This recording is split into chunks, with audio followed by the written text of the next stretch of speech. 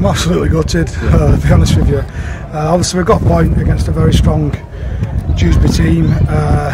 Proud of the boys, where we didn't let our heads drop. We went behind for the back end of the game after being in front for a long period of time. Got frustrated changing room in there, but told the boys to keep their heads up. We've just gone toe to toe with the best team currently in this league and show what we're about as a group. I think we talked about how Dewsbury would, whether they respect us or not after the game, and I think we got that. So like I said, some massive efforts on there. Some stuff we can get better at, but again, we're work in progress. We're growing as a group, we're growing week on week. We've now got a run of games where we can get some consistent actions, and we're embracing this from what's ahead of us, and we're looking forward to this year.